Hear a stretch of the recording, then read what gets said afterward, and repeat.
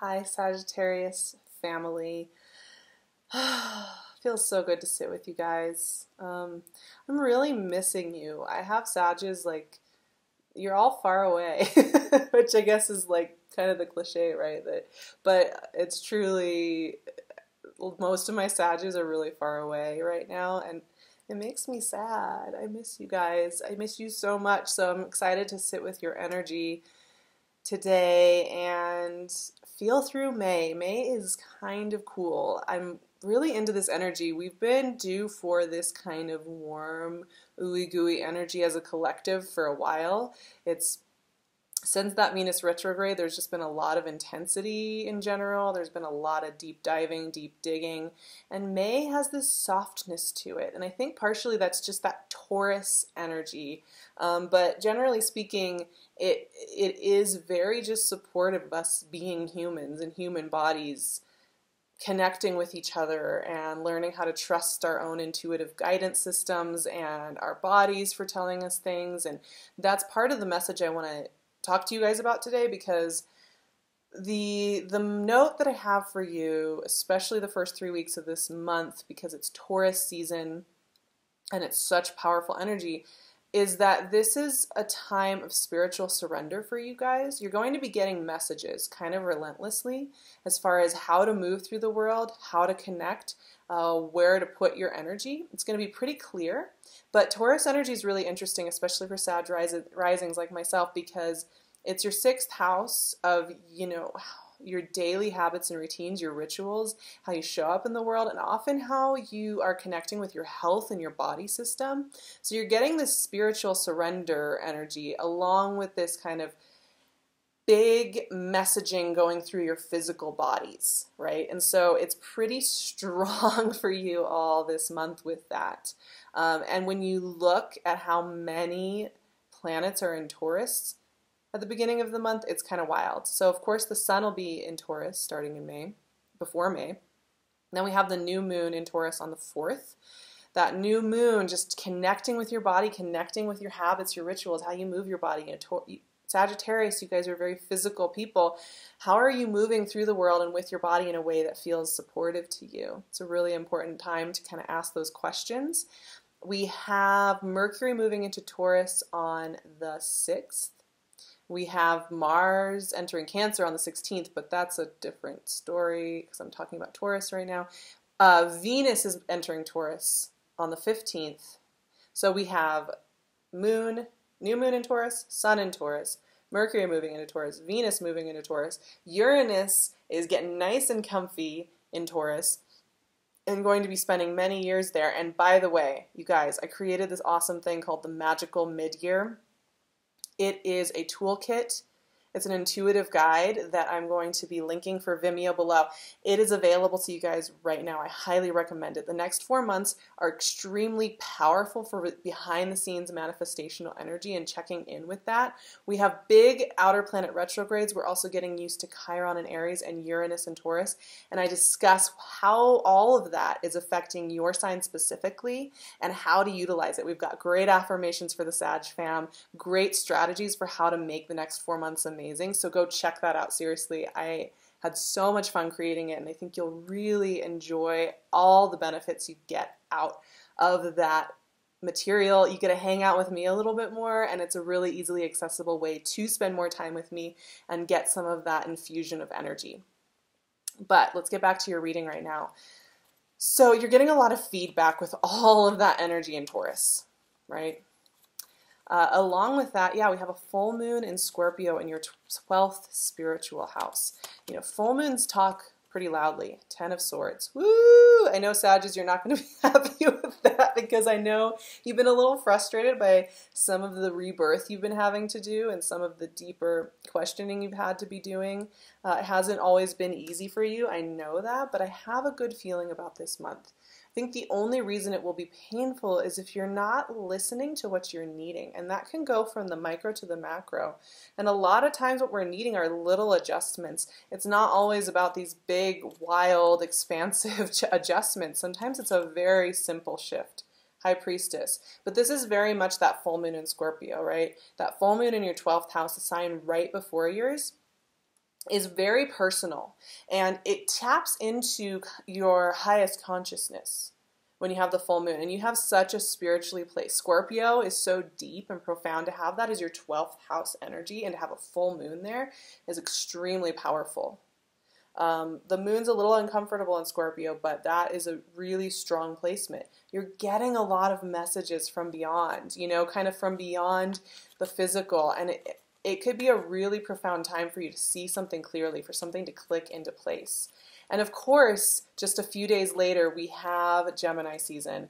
Mercury and the Sun are going to be conjunct, opening up your mirror sign, your oppositional sign of Gemini. And when we get into what I call mirror season, this is a time when not only are relationships highlighted, how we're relating to others, how we're letting others see us, how we are connecting to others, our desire to connect to others. You guys have really fun, the Gem-Sag axis is really fun and talkative and communicative and playful and wants to get in there and see what's going on. Knight of Pentacles, ooh, sitting and watching and assessing. Sitting and watching and assessing. It's strong right now, you guys. But we'll talk about how these three energies and their kind of quiet behind the scenes vibe is going to be really useful for you guys. I think it will transform into something really good. But Gemini season for you kind of amps you up. And I think this Gemini season will be no exception. There will be an amplification. Of course, right now, your ruling planet is retrograde in your sign, and that will be going on for the next few months. We cover that in the magical mid-year. Knight of Swords. There we go. There's Gem season if I ever saw Gem season. Yeah. Little bit of a shift, wouldn't you say? Yeah, pretty big shift. From Taurus into Gemini, it's always kind of a big shift from fixed earth to mutable air. It's like, whoa, here we go. Okay. What was I saying?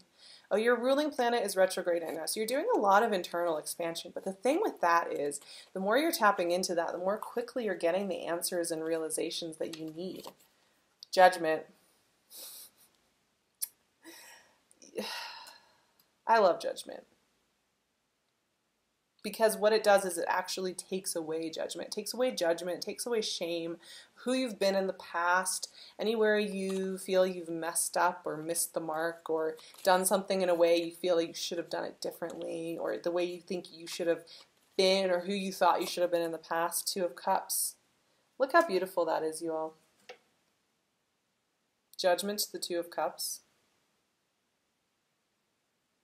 It's like your ability to connect and feel loved and feel safe and feel appreciated and feel that you really are on a path that will carry you is just on the other side of you releasing your shame and your guilt for anything that you feel hasn't gone well.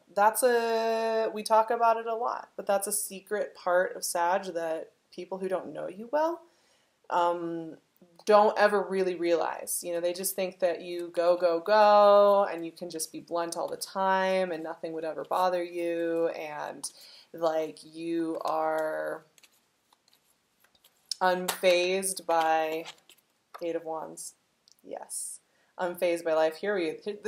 This to me is fire sign happiness right here. Eight of Wands, hell yeah.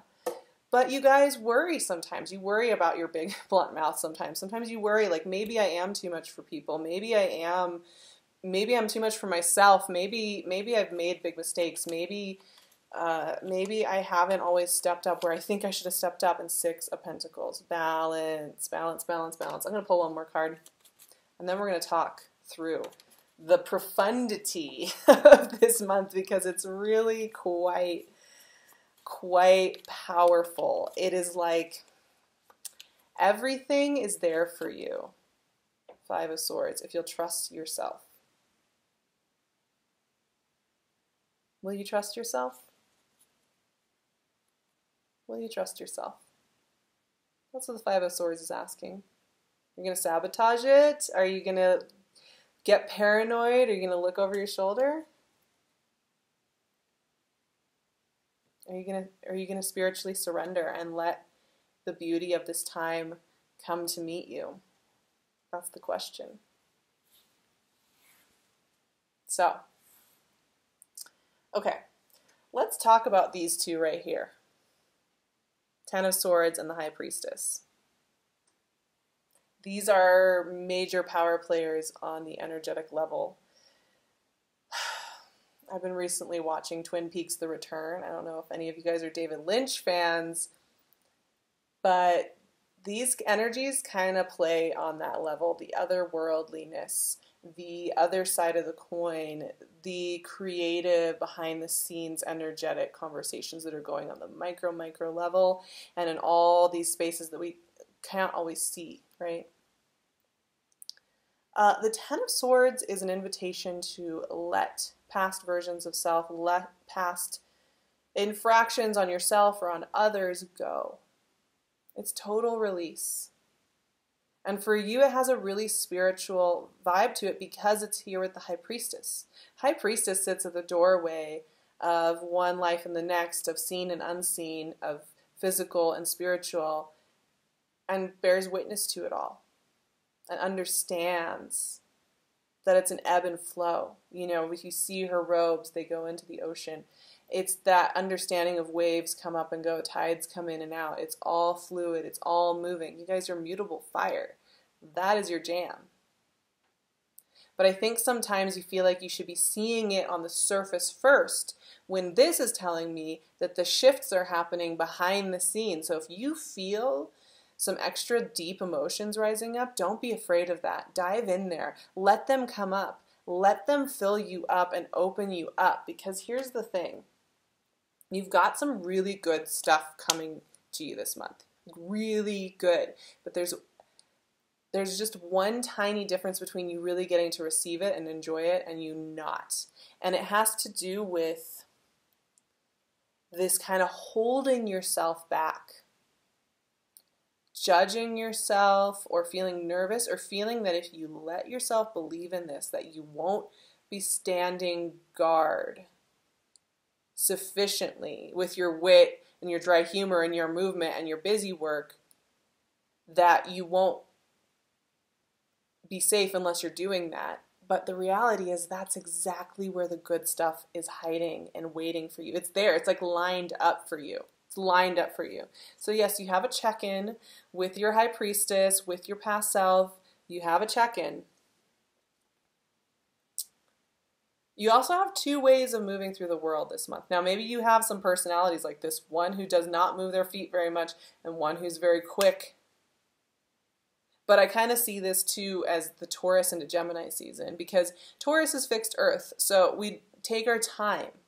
We move through things with like softness and slowness. We just kind of like let the softness of like being in our bodies and listening to our intuition give us all the information we need. We don't need to move quickly in order to enjoy life, right? There's a sensuality to Taurus energy. Venus rules Taurus, and Venus rules like the physicality of being in a body. It's really beautiful energy. It's a great time to pull back and just like take it all in, you know, watch yourself. You could almost be like a third party watching yourself move through life and seeing what's working for you, what's freaking you out, what's exciting you. And then we hit into Gemini season, which is so much movement for you guys. It's your opposite sign. It's communicative. It's playful. It's diving into things. It's trying things out. It's making things happen. So there's almost this shift from nothing moving to everything moving. And I think there's a lot to that. And that's where that spiritual surrender comes in. The first half of the month may feel a little bit like spiritual surrender, but what you're really meant to be doing is listening into your body, listening into your routines, getting into the sensuality of it. And then there's a snap. There's a breakaway. After we hit through that full moon in Scorpio, there's something that starts happening. Something starts moving, a connection, a conversation that's been waiting to be had, a piece of the puzzle that's been holding back, that you've been waiting for, suddenly snaps into place and you can see it. You can see how it all works together and it's a cohesive whole. And as that opens up, and as this chapter opens up, judgment comes to join the party. And I think this is often the case when we are hitting into what we really want. We're really hitting into who we're becoming. We're really hitting into the good stuff. This is the actual point where not only do we start learning the new skill sets, but this is the most profound point of self-forgiveness and grace that we can give ourselves. This is really the point where if you put the medicine of grace and peace on your past selves, on who you've been, on what others have played a role in your life, all of that at this exact moment, it's like the therapeutic dose. It's the therapeutic dose of freedom. And Sages are known for wanting freedom. I get you there, like, believe me, like, that's kind of my addiction. Say if there's a thing that I'm kind of addicted to, it's finding my freedom. To a fault, in my case. But the freedom we're really seeking, the freedom you really want, is freedom from judgment, freedom from feeling entrapped by your own mental processes, freedom from self-judgment, self-doubt. That's true freedom. And that's what Judgment's coming in here to do. There's something about what this is stirring up, what this Knight of Wands is stirring, or this Knight of Swords is stirring up, that this is a really critical point where you can just give that grace to yourself, give that freedom to yourself. And as you do that, more of what you want comes in. So it's almost like a 3-step process. It's like spiritual surrender, you get the infusion of what you want. Spiritual ascension, more of what you want, if that makes sense. Because, my friends, look at these. I mean, does it get better than this? I don't know. Deep love. I'm having deja vu right now. Really big deja vu. From like 2 years ago. Like doing a reading with you guys. That's so wild. Wow.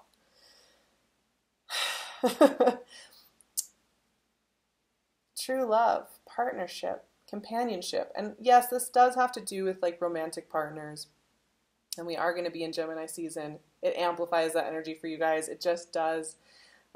It has that effect. And Mercury will be there as well. So you're getting that huge hit of energy there. But this can also just be about true connection with the people that you do work with, do creative work with, that you build your communities with, that you go and have a tea with, who understand you and see you for who you are, right? It's like a connected energy. So you don't feel isolated, right? It's that feeling of deep connectedness. And it's taking you somewhere new. Now, part of what this new landscape looks like has a lot to do with balance. It has a lot to do with evenness. And there being a lot more openness on the Sag front, quite honestly. And not just like faux openness. I'm going to like call you guys out a little bit because, and I'm with you on this, I've had to learn a lot about this in myself. But it's like you can kind of claim, I'm totally open, I express my opinions and I say what I need. But do you really say what you need, or do you just like express opinions and then deep down you really need certain things from people and then you kind of suppress it? That's not true openness. You know, true openness is being willing to say when you are feeling a little intimidated by something, or when you're feeling like you need some more support, or when you're feeling vulnerable, you know, or any of those things. That's true openness, right? So part of what's going on with you is you're transforming into that version of self. And it's not just about the showstopper self, it's kind of this quieter, more level-headed, and that's where that Six of Pentacles is coming in. Now, the beautiful thing about that is, as scary as that seems, like it may just leave you open to attack or to loss, actually what happens is you notice that the right people start showing up much more easily because your beacon light is on. And the beacon light that you have now looks very different than the beacon light you had when you were here, when you were this person back when Saturn was in your sign, and when you were second guessing yourself, and when you were holding on to people that weren't treating you very well. That's all gone. The beacon light that you have now has this ease to it, and you're getting used to it. But like I said, this month is about the soft opening. It's very like a flower, you know, it's very like a rose. It's really powerful energy for that, and it takes a little bit of time to get used to it, but it's there to help you navigate the world. So the one thing I will say with this is this Five of Swords came up. I was like, I want to pull one more card for Sagittarius, and this came up. The Five of Swords is often, I associate it with paranoia and fear and lack of trust and lack of self-trust more than anything, and not being able to trust other people because of that.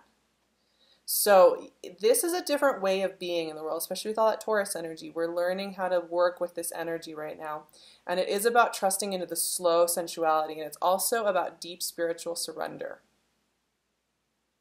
It may feel quiet, but that doesn't mean that things aren't moving. It may feel quiet, but that doesn't mean things aren't getting built in beautiful, empowering ways that are designed just for you. So don't get paranoid, because it's all really good. It's all really good energy that you guys are working with this month. And I'm not just saying that to make you feel better. This is profound stuff. We're getting to the kernel. We're getting to the core of where energy exchange happens. We're getting to the core of where you hit into that in order to see manifestation that connects with you. And it has been a process that we have been slowly narrowing down into this little core. It's very quiet. It's very simple. And the readiness for the Sag family to get in there and experience it, it's taken some time. But it's starting to show up in a very clear way that I can see. I can see it. Trust. I love you guys so, so very much. You know how I feel about you. You guys are still the loves of my life. And if I think about it too much, I will cry, because like I said, I'm really missing my close Sages like so much. My heart is just like, oh my gosh. But go check out my magical mid-year intuitive guide. I really had fun creating that. I think you will benefit so much from it. You can also find me on Instagram at SarahVerba. I think that's where I'm going to be announcing any last minute sessions. I'm booked all the way through the next few months, and I don't know ever like what my travel schedule is going to be like that far in advance. So I'm thinking about starting to kind of announce little pockets of time where I can sit and do sessions. So it might be a little bit more in the moment. And so that will be a great place to check in for that stuff. You can also find me on my website, SARAHTAROT.com. I'll leave all the magical mid-year and where to find me online in the description box. So just click on that and you'll have all your links. There's a donation link for PayPal if you're interested in that, if you just want to add to the community here. Also, I'm wearing PinkLune's gorgeous jewelry. As always, she is my go-to. So go check her out. I think she's going to be making some amazing stuff over the next few months. 15% off for my lovelies. I love you guys so much. I will see you for the next month's readings and for more moon magics. I'm so grateful for you guys. Thank you so much for being with me.